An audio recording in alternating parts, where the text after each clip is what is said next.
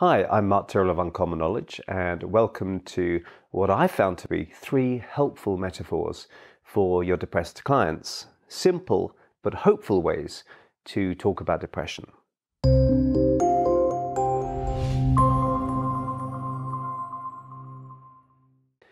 So depression is a scary diagnosis. This is what Angela, who was a client, said to me some years ago, reflecting on her life. And she said, at first I was relieved to know that it was a disease because it meant it wasn't my fault. It was my chemical imbalance, which I'd inherited from my mother. But it was a terrifying thing to find out that depression could come back at any time for the rest of my life, she said. Angela had been on antidepressants for 5 years, but lately she'd noticed there was a pattern to her moods. When she ran regularly, she felt much better, and after a period of feeling very anxious, the depression would come back. This led her to question the very nature of the disease that she'd been diagnosed with. Depression is not a disease, but a metaphor. I've worked with many clients like Angela over the years who've understandably felt upset to hear that they have an illness that they're told may at any stage suddenly reappear and needs to be treated with lifelong psychotropic drugs, that they've somehow born faulty. Others find some solace in hearing depression as a disease. As Angela described it, initially it took the onus off her and onto the chemical imbalance she was told that she was born with, reassuring her that being depressed was not her fault, which is true. No one wants to be depressed. But in fact, although depression is a state of mind that significantly affects energy levels in the body, there's no real evidence that it has a biological cause, most of the time, beyond psychological learning or temporary response to one of or more of life's setbacks. So with no real hard evidence for a physical cause, we can see that the idea of depression as disease is itself nothing more than a metaphor, but one that's often assumed to be literally true. And this is problematic for a client's recovery because illnesses or conditions imply difficulty, outside agency, potentially long-term trouble, and increased likelihood of relapse. So the risk is that the depression is a disease metaphor might cause our clients to be more passive and less likely to take the steps that would make a difference, to give them back the power, so to speak. So how can we use more positive metaphors to help our clients recover from depression? Here are 3 powerful, hopeful metaphors that you can use to help your depressed clients gain a fresh perspective on their experience. So number 1, flat battery. I've talked to my depressed clients, both in and out of hypnosis, about having a flat battery. I hear it's called a discharge battery across the Atlantic. So Angela, for example, was a perfectionist and she obsessed over her work not being good enough, although she always received high marks at university.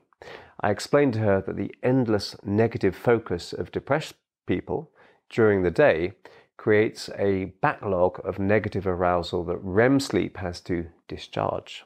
So the brain responds by generating more REM, rapid eye movement or dream sleep, at the cost of less restful, recuperative, slow wave sleep. So depressed people, because they've dreamed too much and not have enough slow wave sleep, wake up feeling exhausted, making them want to sleep more, during which they dream even more. So it's a vicious cycle. So the worst thing a depressed person can do is sleep for longer in the mornings. So to Angela, I said something like this: depression is really like a battery that's run out of power.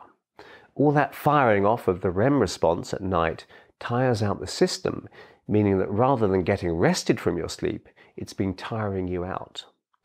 As you begin to worry less and ruminate less and relax more during the day, you'll quickly begin to dream less at night and your energy levels will normalize.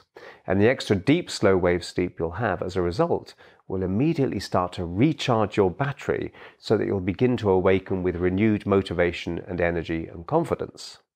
So this explanation made real intuitive sense to Angela, and I found it does with all my depressed clients who find it frustrating that they wake up exhausted and don't feel rested from their sleep. Number 2, boat on the river. I like to normalize and de-scarify depression as much as possible.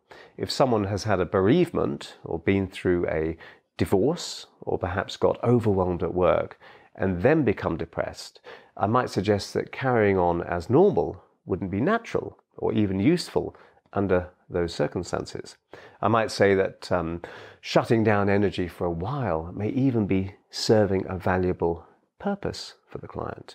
So if we imagine a boat going along a river, which has many different streams and smaller rivers running off it, if the way ahead for this boat is suddenly blocked, you don't just try and carry on as if nothing's happened.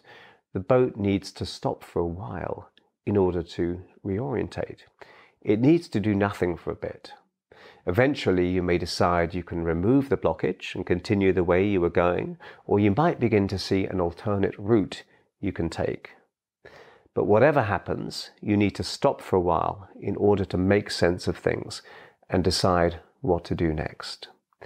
And this is, of course, what depressed people need to do sometimes if they've had life-changing events. Clients find this metaphor helpful because it identifies depression as a natural response to feeling stuck until they can get unstuck. It implies that this is a passing experience, which is not their fault, but not something they were born with. And at the same time, it offers a sense of hope for the future without piling on the guilt for not having done anything. They need to stop for a while. Number 3, flying high. Because it is powered by strong emotion, depression tends to induce black and white or all or nothing or absolutist, as it's sometimes called, thinking, kind of extremist thought. If success is only 99%, then the whole thing has been a disaster, that kind of thing. So for example, a depressed person may feel that to get well, they need to feel absolutely great or completely happy, or ecstatic, all the time, and that any down days must mean the depression is completely black again. Okay. I like to challenge this kind of utopianism indirectly. So, we all go up and down a little bit without becoming depressed, and that's fine. We all go up and down a bit naturally. When you're traveling in a plane, the plane is constantly going up and down a little bit, but you don't really notice it, because for the most part, the plane is traveling forward in the right direction. And that can be the same for our clients. And I might illustrate what I mean by this with my hand going up and down ever so slightly. So introducing these metaphors into your work can be done quite naturally, and you can drop them almost casually into conversation with your clients. I used all 3 of these metaphors with Angela, both in and out of hypnosis, and she began to see how being a perfectionist and a worrier had been affecting her sleep and her REM cycle, and how her thinking styles leading to anxiety and then depression had been working on her. We worked together to find ways she could relax and stay calm, and dissipate the stress hormone that besets depressed people. And she found that she wasn't frightened of depression anymore because she could knock it on the head if it showed up again, as she put it. Now, that was a metaphor I like to hear. So I hope you found that useful, and if you did, please hit like and subscribe, and if you want to hear when my next video is published, hit the notification bell below this video. I'm Mark Tyrrell of Uncommon Knowledge, and if you'd like to subscribe to my email newsletter, you can find it over at unk.com/blog, that's unk.com/blog, and thanks for watching.